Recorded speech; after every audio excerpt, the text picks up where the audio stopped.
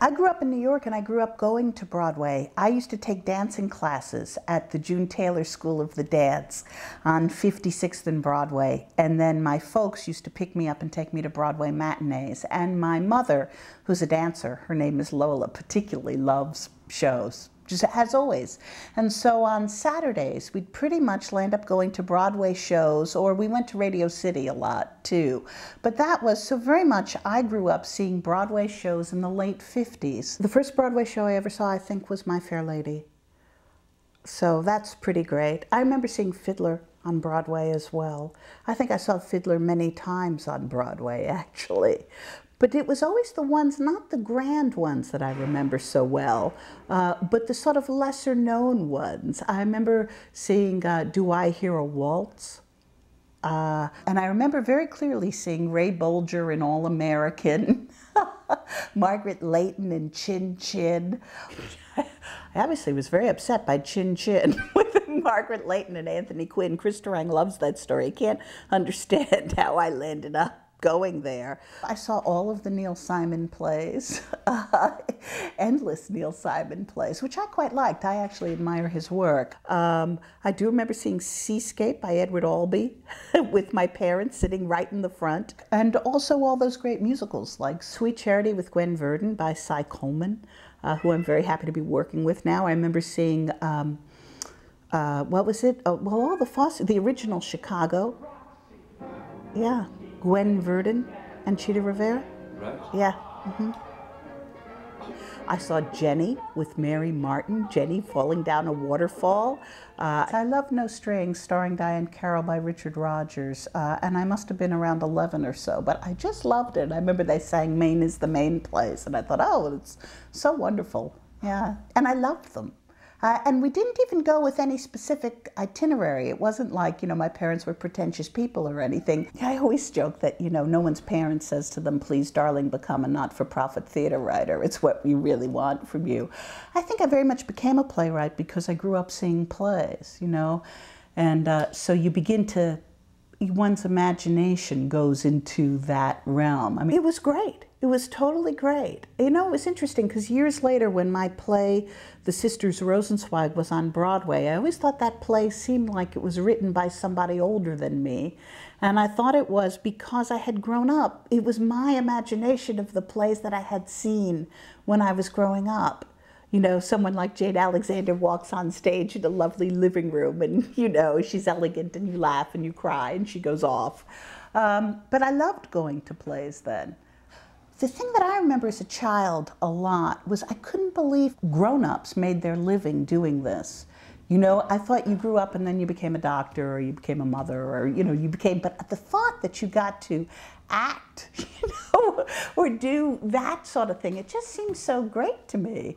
And it always seemed to me sort of a reason to live in New York. The reason to live in New York was going to the theater. The first play I had produced was called Any Woman Can't, and it was produced at Playwrights Horizons when it used to be on the Y on 50th and 8th Avenue. And it was right across the hall from the Clark Center.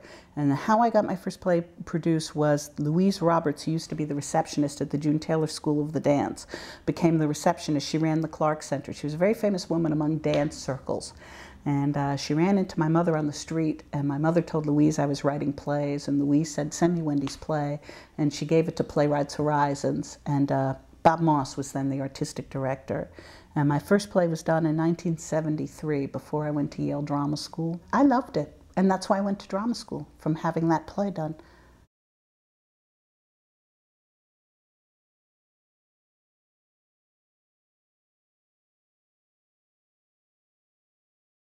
Going to the Tony ceremony was thrilling for me because, you know, you never assume, oh, you know, I'm going to win a Tony Award. You just, I mean, I certainly never did. I remember the entire thing.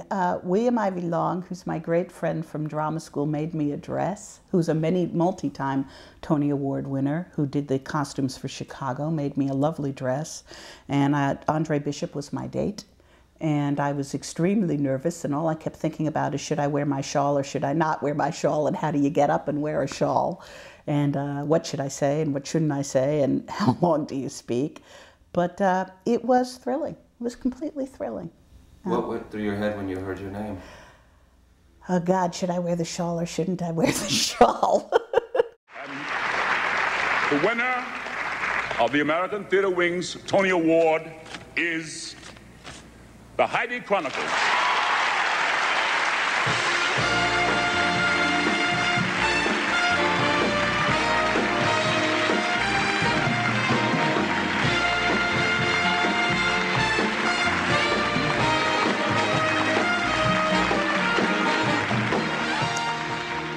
I was the first woman to win a Tony Award for Best Play.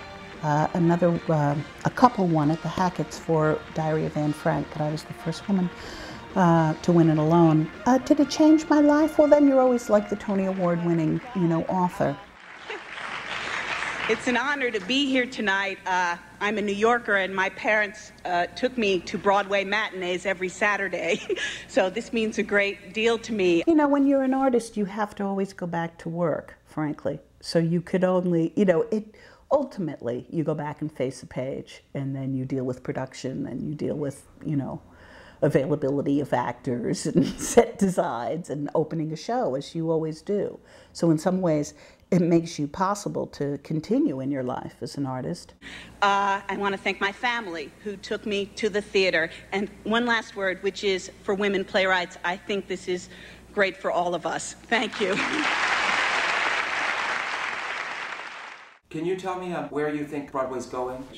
I think Broadway's changed a lot, but it's still there. I mean, what I'd like to see is more new American plays on Broadway.